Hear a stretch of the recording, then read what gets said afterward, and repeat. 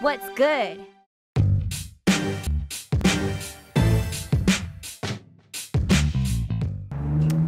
Hi guys, what's good? My name's Austin, and today I'm going to be showing you how to do an oil change on your car.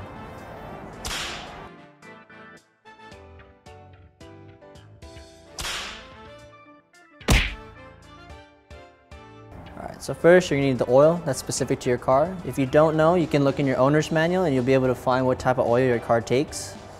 You're going to need an oil filter that's specific to your car. You can also find that at a parts store, wherever you get your parts at. They'll be able to tell you what oil filter your car needs. An oil filter wrench, a socket wrench or a wrench of some sort. A drain plug washer. For the drain plug, you want to replace this every time you change your oil because this is a one-time use washer only. You're going to need some parts wash so that you can clean up all the oil mess that you will get from changing your oil.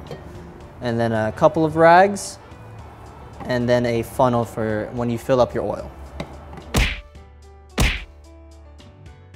First things first, you want to get some safety glasses because you're going to be working underneath the car and you might get a little bit of chemicals in your eyes, so you want to be wearing safety glasses when you're underneath the car. Alright, so second step, you want to locate where your oil cap is. It's usually going to be on top where your valve cover is, and again, you'll be able to find that in your owner's manual. Mine is right here.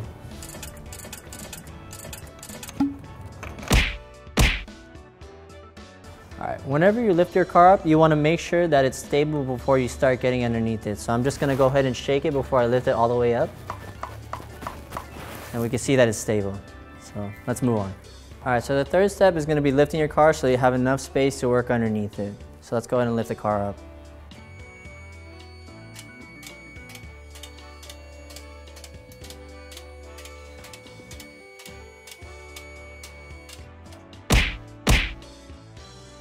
Next step is to locate your drain plug.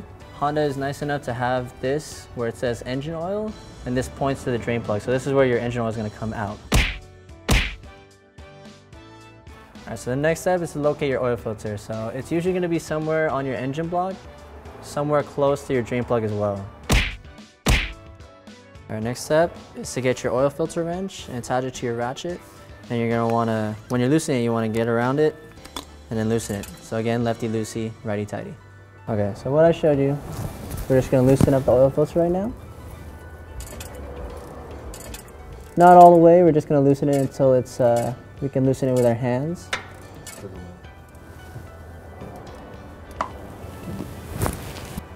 So as you can see, I could loosen it a little bit now with my hands, so this is going to make things a little bit easier.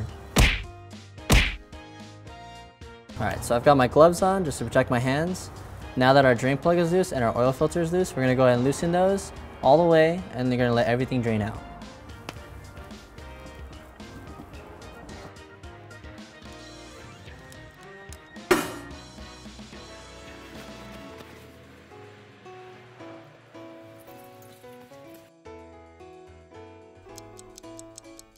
So you want to let your oil filter drain out so that way when you take it off your car, the oil doesn't spill out all over your seat. So you want to take it out and let it drain a little bit so that way once you take it off, it's going to be empty by the time that you take it off.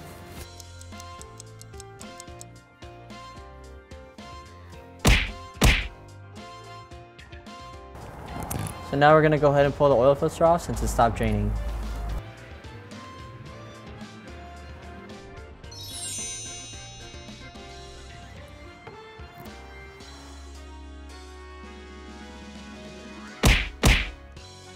So with every new oil filter you put on, you want to make sure that you take some fresh motor oil and just rub it around the gasket. This is going to help it seal so that it doesn't leak in the future. And also, when you're installing your new oil filter, you want to pour some fresh motor oil inside your oil filter so that way it doesn't start dry. You want to have some lubricant in there, that way once the car starts running, it's not going to be dry when you start the car.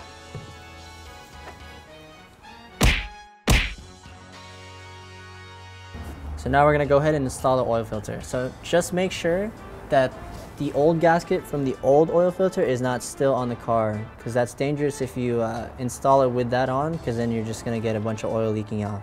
So make sure the old gasket is not on the car still.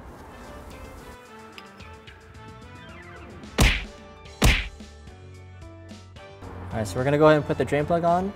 Remember the washer. Just tighten it hand tight. We're gonna tighten it up with the socket and ratchet in just a sec. All right, so we're gonna go ahead and tighten up our drain plug now. Just make sure it's not too tight. You don't want to damage the threads on the oil pan or on the drain plug because it might cause some damage and it might cause some problems later on or the next time you change your oil.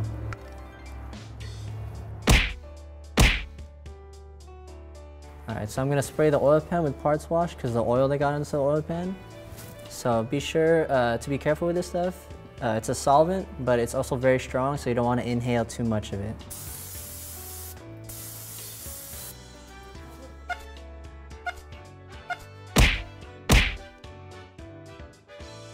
Alright, so we're going to get and take our funnel and we're going to put it where our oil filler is.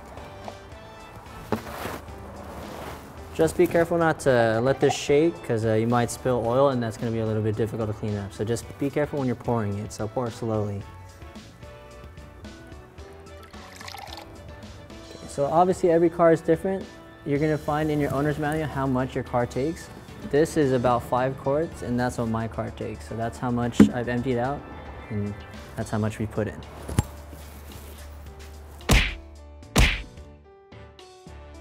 Alright, so we're going to go ahead and take our oil cap and put it back on and install it.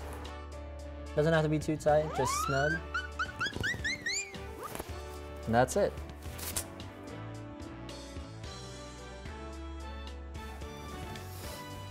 Alright, so the last step is you want to turn your car on. You want to make sure that there's no oil leaking once you're done with the oil change.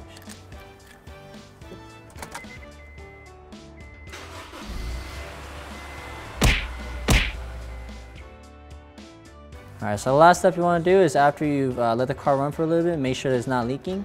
You want to turn the car off and check your oil level again, just to be sure that you have enough in there. So this is my engine oil dipstick, and as you can see there's markings, so you want to be in between these marks, and that's going to show and indicate that you're okay on your oil level. So mine is okay. Okay, so that's it. That's how you change your oil.